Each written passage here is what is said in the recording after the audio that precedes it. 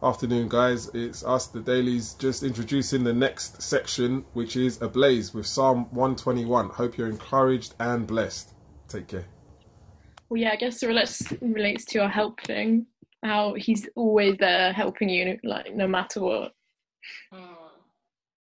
Yeah. Like, even if you don't ask, and if you're too have too much pride to ask, he's still like there supporting you.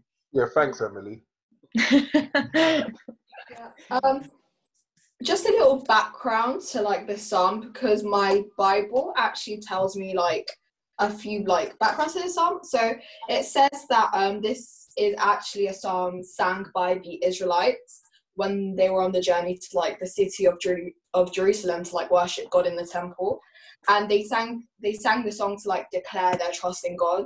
So this this psalm definitely like is like symbolizing and just telling how we should just all put our trust in God and how God will just really look over us. So I thought I should put that out.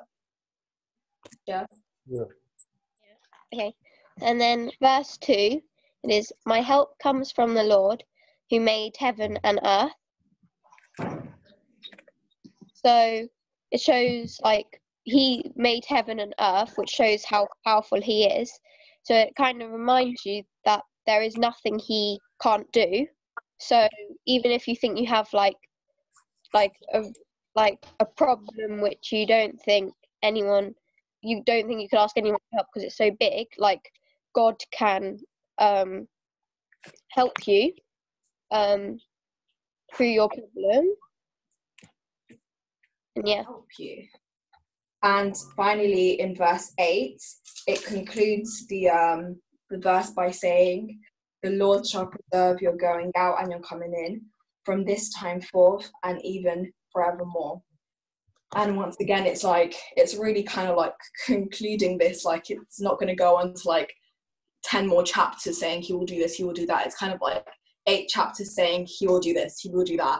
And it's like just telling you that there's no way of like, sometimes he'll do this or sometimes he'll do that. It's kind of like he will do it, and you just need to put your trust in him, and he'll just continue to do it forevermore. And it kind of for me, it kind of links to eternal life, because it's like coming for time from this time forth and forevermore. And it's kind of like talking about when you kind of like you kind of like live your life for God. So it's kind of saying from that time he will be with you. It's not kind of like you'll be with him for 5 years and he won't be with you anymore. It's like forever you'll be with me. So I feel like it's really ensuring.